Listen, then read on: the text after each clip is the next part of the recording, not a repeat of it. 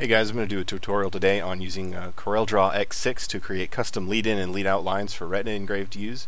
Point of this is to add a little bit of overlap at the edges of a cut part to make sure you get a good clean break. I often have this problem when I use maybe very thin materials or sometimes thicker ones too, and I end up with a little bit of a tab connecting where the beam path comes in and where it comes out. So I'm going to demonstrate here with the circle first.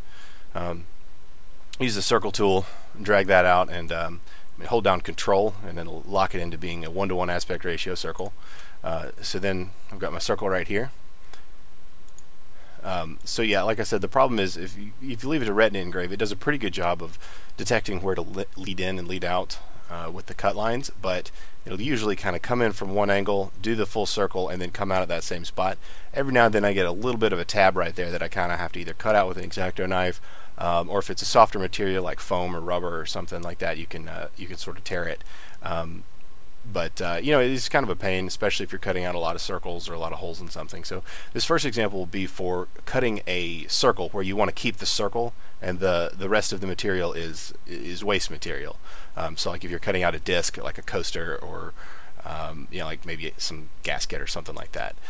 So let's pretend this is our circle here that we want to cut out of our sheet, and we want to make some lines for it. So you'll start off, if you select the circle, right click on it and click Convert to Curves. That'll convert it to a generic curve type of object that CorelDraw can do kind of a few more operations on than a normal circle object. If you don't convert to curves first, the process won't work. So after you've converted to curves, come over here and click on the Shape tool or push F10.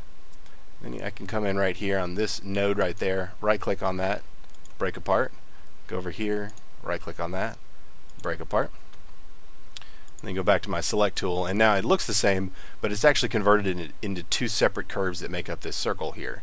If you right click on this again and hit break curve apart, then you can tell that they're actually made up of two separate arc segments, whereas initially it was actually a circle object.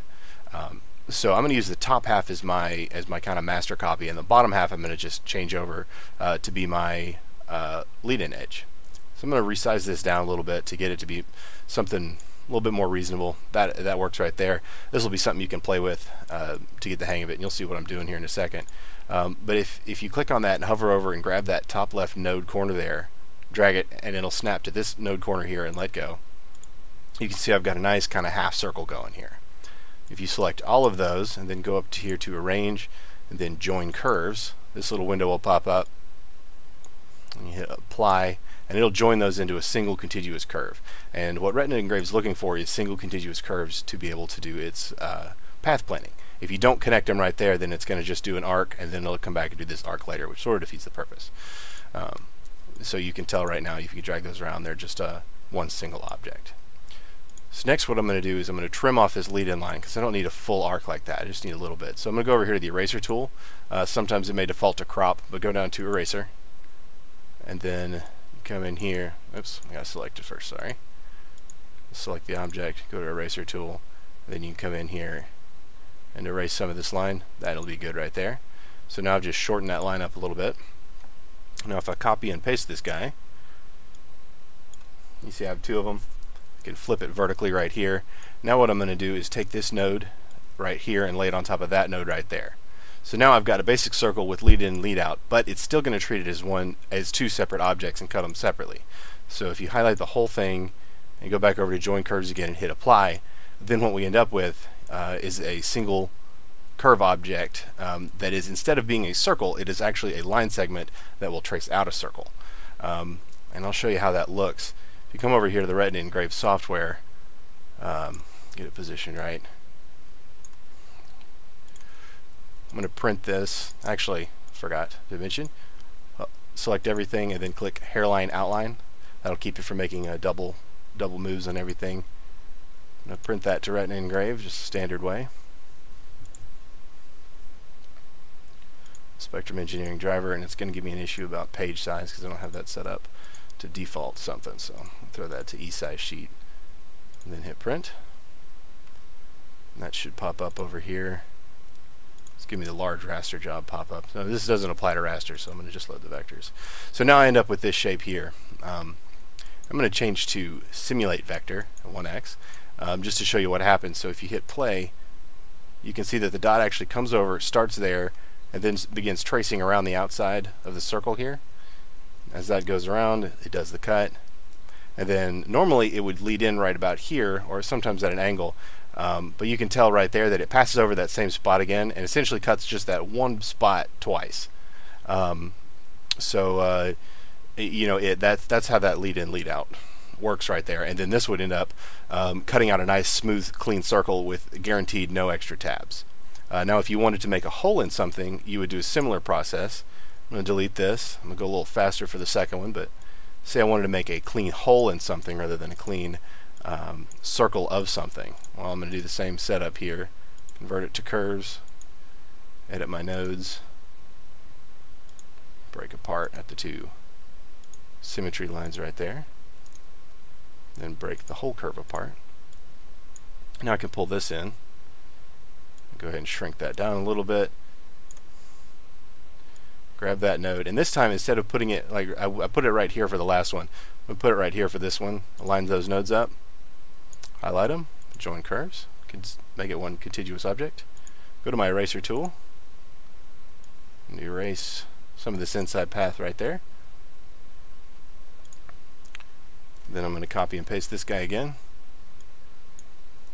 flip it vertically.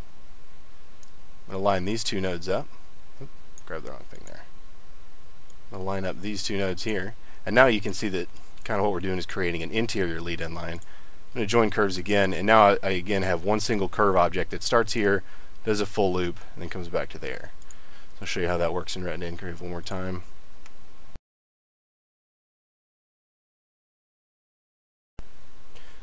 Sorry about that small editing mistake. One last step. Grab the whole thing and convert it to a hairline outline. And now we can print to RetinaEngrave.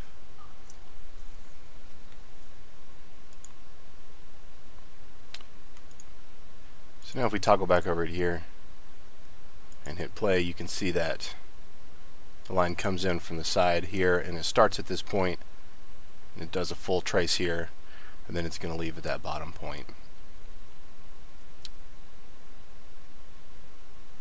Just like that. So go back to CorelDraw here. I want to do one last example. Get rid of this. Say you wanted to do a shape that wasn't a circle. Say it was some type of polygon shape or a square, star, diamond, that kind of thing. With a square, it's not going to be a great example because you could more quickly do this with just individual set of lines. But I think it'll give you a general example of how to do it with a polygon shaped figure. Like I said before, you'd usually want to use just a 2-point line tool to do what I'm about to do, but this is just a tutorial. So if you right click on the square, convert it to curves, come back over here to the shape tool. You're going to break it apart at these three corners here.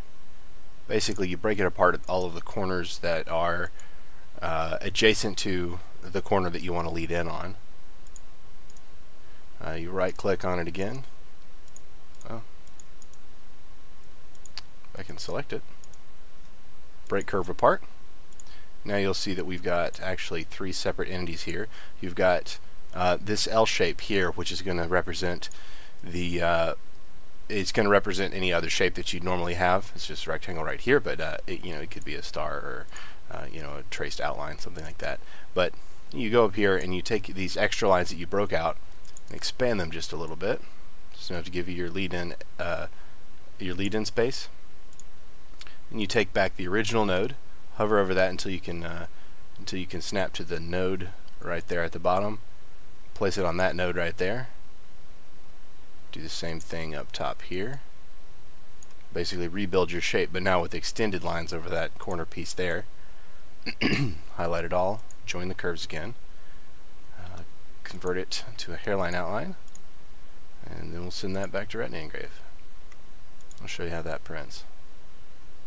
So yeah, if you hit play, then you can see the line starts up there, traces down, and it'll move around the whole figure just on the outside.